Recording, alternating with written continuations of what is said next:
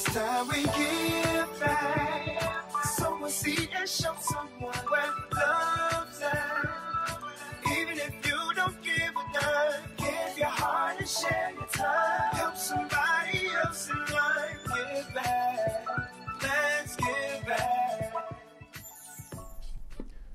Thank you for joining us for this episode of Ignite, Empower, Transform. I am your host, Hosea James Givan II.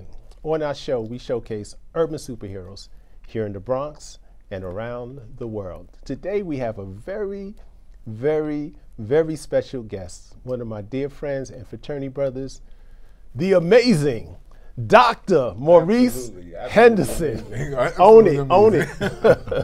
How you doing, bro? I'm doing just fine. Good, man. Pleasure to be here. Oh, man. I mean, we've been talking about this moment for at least 4 or 5 years. Yes. And I was finally able to get you up from Philadelphia by way of our next guest, who's also on this episode.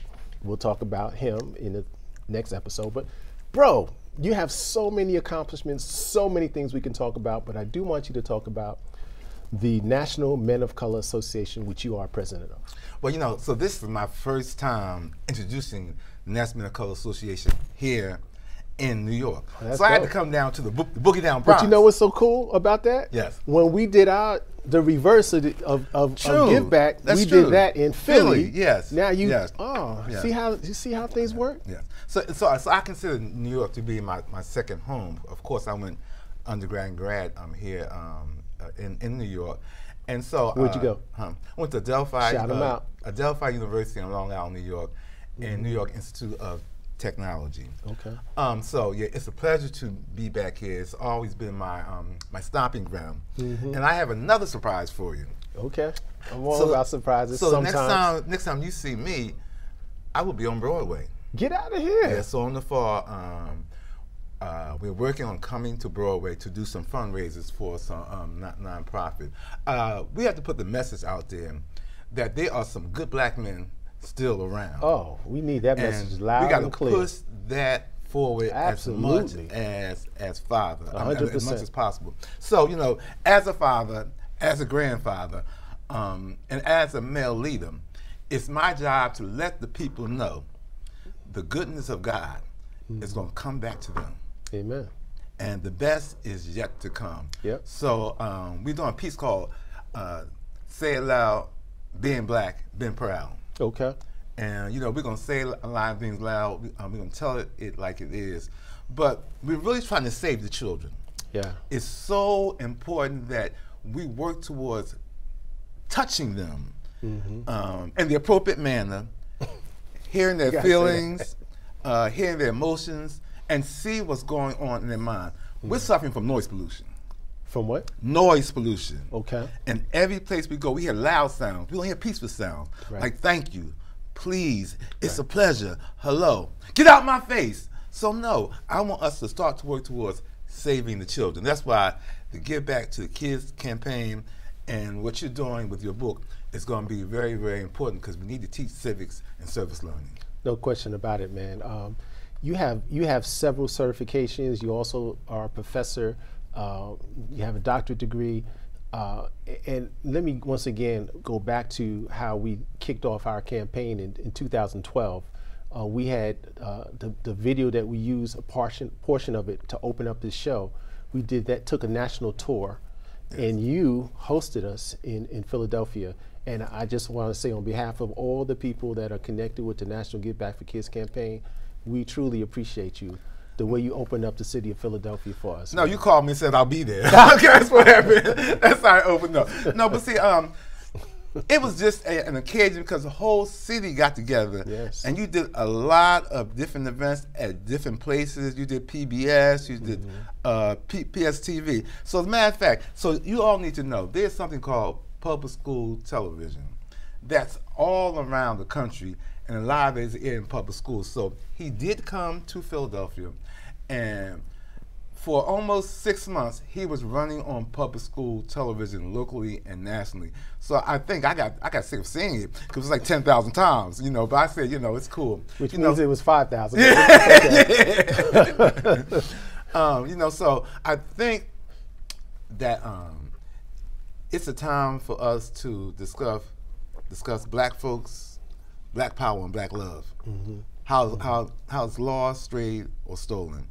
And we got to do something, man, to engage young people in our families as a unit and unify them in the home, school, and communities, children, youth, and families.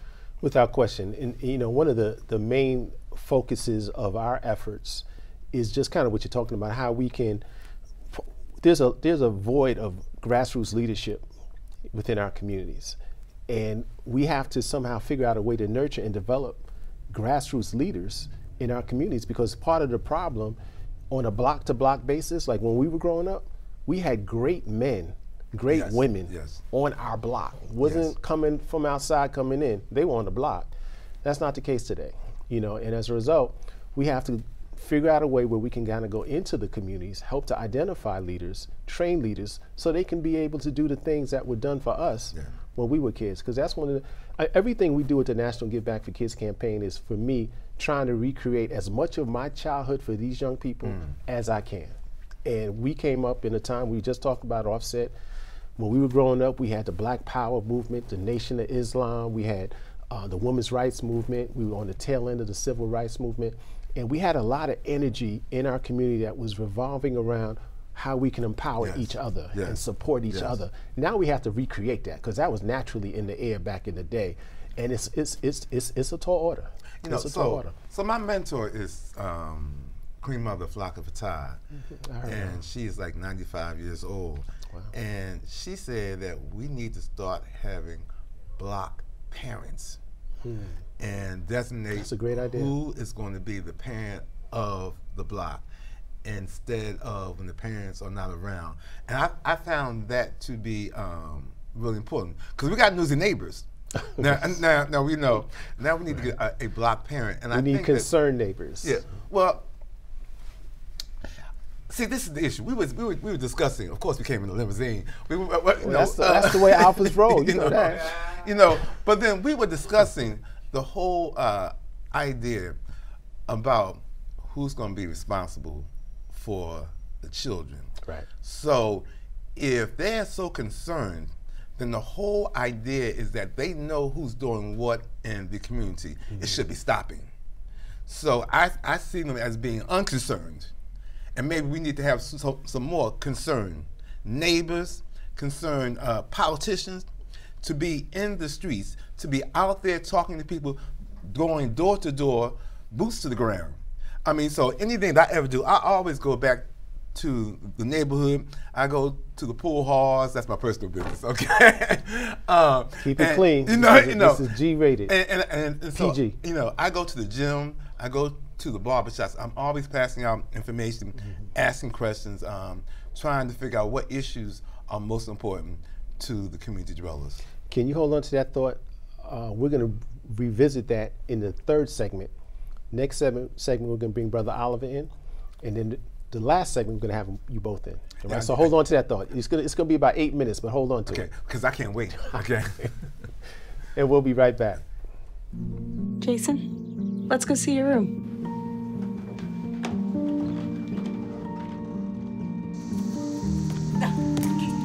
That's not right.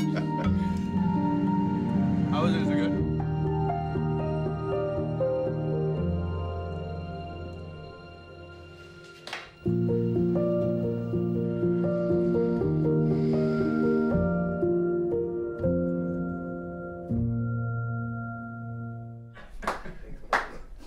Excuse the laughter in the background. Welcome back to this segment of Ignite, Empower, Transform. I am your host, Hosea James Givan II. And in this particular episode, we have two guests from the city of Philadelphia, the city of brotherly love. Our second guest is Mr. Richard Oliver. He is also a member of Alpha Phi Alpha fraternity. What's going on, brother? Hey, man. How's everything? Everything is good, man. I want to thank you for joining us, bro. Thank you for having me. Pleasure to be here. No doubt, man, no doubt.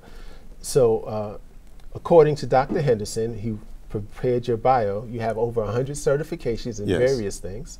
You're also the president of the Para Pet Group, which is a security-related firm. You want to talk about that?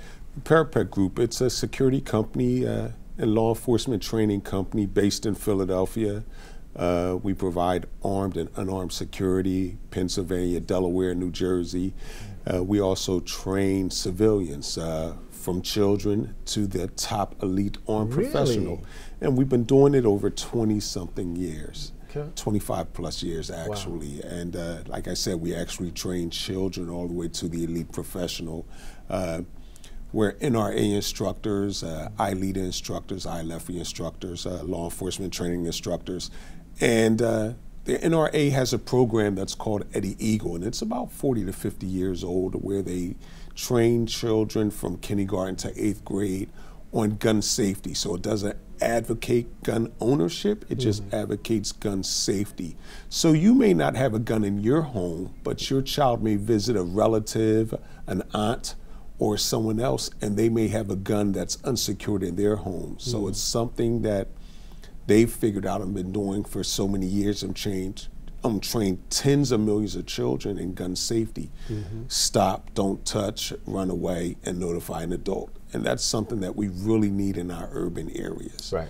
So we're, advocates for that. And with the NRA, I'm an NRA instructor in every certification that they have except for muzzle loading and reloading. So I train in everything from refuse to be a victim, handgun, shotgun, rifle, personal protection, inside the home, outside the home. So everything that they have an instructor certification, and I'm an instructor in except for those two things. Muzzle loading and reloading. That's cool, man. That's cool. I actually took my first gun training course about 2 years ago, when things starting to get a little unsettled in this country. I was like, I may need to get a gun. The COVID scare. It's a little more than COVID. I mean, I'm talking about the political climate that's in this country right now that has people on edge.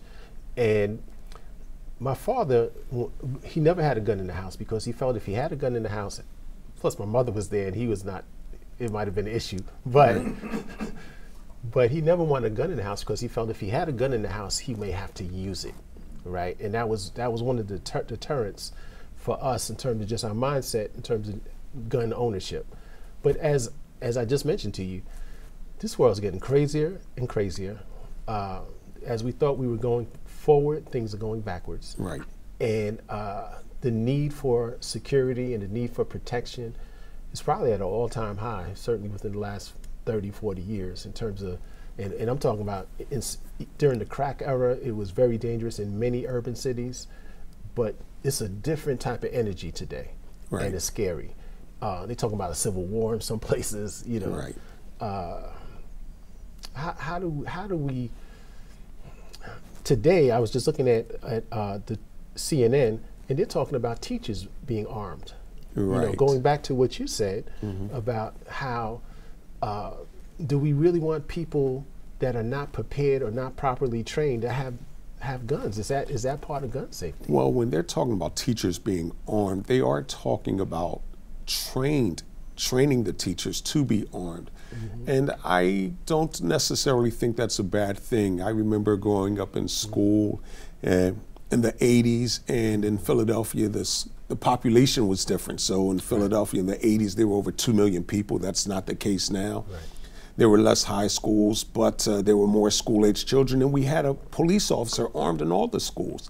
That's no longer the case, and we see that the violence today is much more prevalent. Right. And much more rampant. So I don't think that necessarily taking armed people out of school is making it safer. I think it's less safe, you know. And I believe that to be the case. I remember going to 6 Hour Academy in New Hampshire maybe 15, 20 years ago. It was after 9/11, and they were training the pilots to train guns. So I was actually there when they were training, and the air marshals have a training facility at 6 Hour Academy, and I was watching the pilots train, and I think it's a good thing. Someone being trained in an armed professional, I think is a good thing. You know, as far as citizens being trained, first, you're the first responder for you and your family. It's not 911. It's 911 after something has already happened. Correct. So if you're self-sufficient and you're self-aware and you're self-reliant, how are you going to take care of yourself and that's just one more tool. I have a spare tire in the jack of my truck and I never want to use it. I'm going to call AAA. Right. But in an emergency, if something happened and they were hours away, I'm going to use it. Right. There's all kinds of slick sayings. When you call 911, a cop, it's minutes away, but you need one in seconds. Right. The same type of thing. So it's just being self-aware, self-sufficient, and self-reliant. Right. And if you're trained to drive an automobile, and depending on what state you're at, 16 years old, 17, 18 years old, and you're trained to drive an automobile, you have to be trained with your firearm. Right. And we forget that Boy Scouts, Cub Scouts, Girl Scouts, they're trained for over 100 years in these things. And we forget that this stuff is an Olympic sport. Shooting, air rifle, it's an Olympic sport. And so let me ask you about, there is a proliferation of guns within our community, right? Yes. And many groups are calling for gun control laws because they feel that there's such a saturation of guns in our community. And you're part of NRA, which is part of the Second Amendment, right? The Second Amendment is the amendment that the right to bear arms. The right to bear arms, right? But those were designed for militia groups, correct? I don't know if it's necessarily designed for militia groups, and everything has rules and circumstances and so forth. So when we're saying, the right to bear arms, we're not saying that a criminal and everyone should bear arms, but we don't want that right to be infringed upon by, law-abiding citizens. You know what I mean? So I've been licensed to carry a firearm for 30 plus years, and I've used my firearm a couple times to save my life. Wow. And I tell you, I don't think, I have children and you have the birth of your children, but when you use a firearm to save your life, it's like time freezes, it slows down, and you'll thank God 1,000 times in a second that you were prepared and you had that tool on you. Amen. You We're going to take another commercial break or public service announcement break, and then we're going to bring on Dr. Henderson. Okay. All right, and they'll be with you, and we'll chop it up. Excellent. And we'll be right back. What?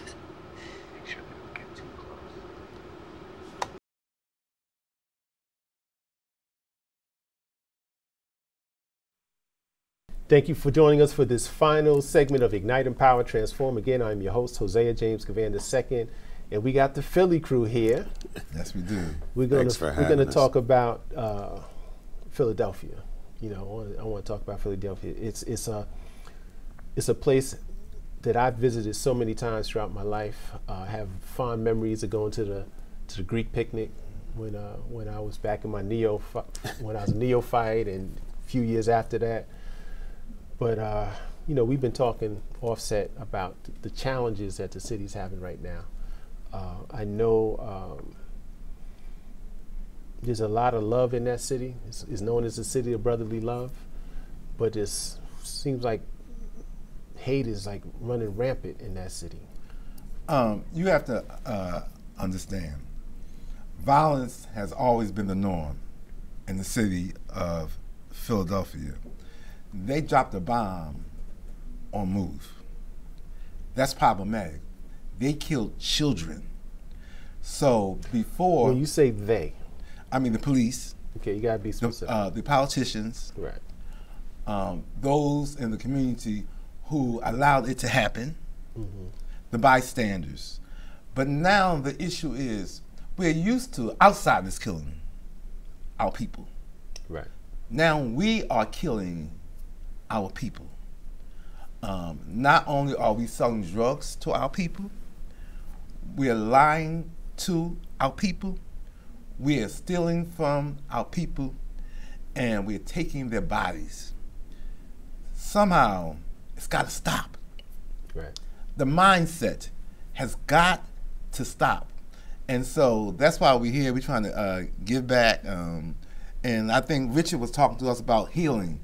You have to save yourself first before you save anyone else. Right, right. And I know you're going to be launching a nonprofit this year, Brother Oliver. Yes. To kind of help to address some of the concerns that exist within our community. You want to touch on that just a bit? Yes. Like I said, our background is law enforcement training in a security company, but we've also been, for the police department, the Eastern Division, we've taught their victims of crimes, self-defense, University of Pennsylvania, African American Resource Center, we've done some self-defense courses for those people. The DA's office, Victims of Witnesses Services Program, we've taught them in conjunction with Concilio.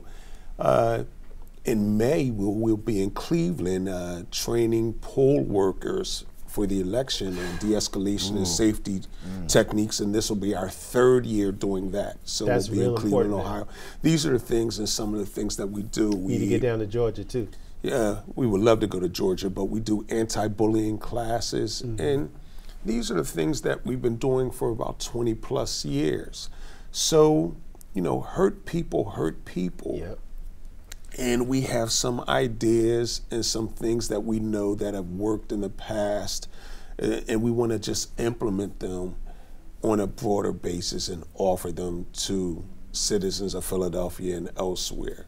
So that's what we're going to start a nonprofit and start doing those type of things and partnering with other people and doing that.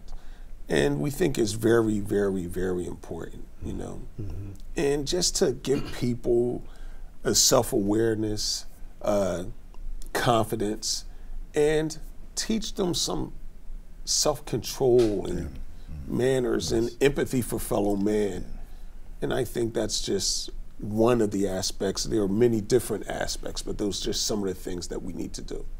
Yeah, it's so funny. You can't legislate all the things that need to happen in our community, right? And some of it has to become, I think the caring part, which we need to make sure we have more of. People can care when they felt caring. Exactly. Right? So if they haven't felt caring, it's going to be very difficult for us to create that from something that has not existed. You have to know what it looks like. Exactly. You have to know what it looks like and feel like. Exactly.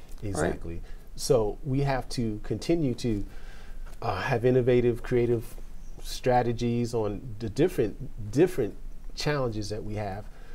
But the hardest thing I'm finding is just kind of what we're talking about. How do we, the caring part, and where you're talking about neighbors, where it was a neighborhood, now it's just the hood because the neighbor part is gone. That's when the mama on the block, the grandma on the block, you couldn't, they had authority, over your kid. You might not have been your grandma, but we had that kind of self-love and the unification of a belief that we had to all support each other. If I can speak to the viewers and the listeners today, that would be about saying something good, positive, appreciative, and supportive each and every day of your life. Being kind, being good, just open up your heart just a little bit, just to say thank you, good day, hope to see you again, welcome. Just give some gratitude for every man, woman, and child in your surrounding, in your grips. Help is on the way, but we're really gonna need your hands, your mouth, your eyes to change the world and save the children. We gotta get back. We gotta get back. I need a tissue now, man. That was profound, bro. But you're right. It's a genuine, heartfelt plea for our communities to understand that we got to get back to the old school. Yes. We have to really try to see what we can do to resurrect that old school spirit where we really did. It takes a village was a real thing. Uplift the race was a real thing. Yes. We were concerned about each other. That was a real thing. Before we wrap this up, how did y'all meet? I'm curious because I know there's a story behind it because y'all been joking around a lot offset. No, so I was teaching at Temple University, and I saw this guy. He had on the track uniform. So I called security. No, I'm kidding. No, I'm kidding. So we're actually fraternity brothers, and we hadn't seen each other in years. And this is true. And I said, I don't even feel like doing no media, no talk show. He said, I'll do it. And then so he started talking, been on radio, television, newspapers, speaking, just doing a whole bunch of. I'm proud of you. Thank you. Black man, I love you too. I love you too. But we actually met. I was 18 years old. I was at Philadelphia Textiles, was Philadelphia University. Right. Now it's Thomas Jefferson University now. But I was a freshman at Textiles, and I went to Temple to be in the interest group to find out and pledge Alpha Phi Alpha. And that's when I met him in 1986. Him since he was 18? Since I was 18 years old.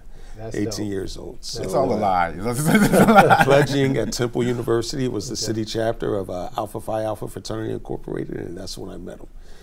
37 plus years ago. And no regrets? No regrets whatsoever. No regrets. You about the first person to tell me that. No, he got a daughter. No, he got a daughter out the deal. He got a daughter out the deal. All right.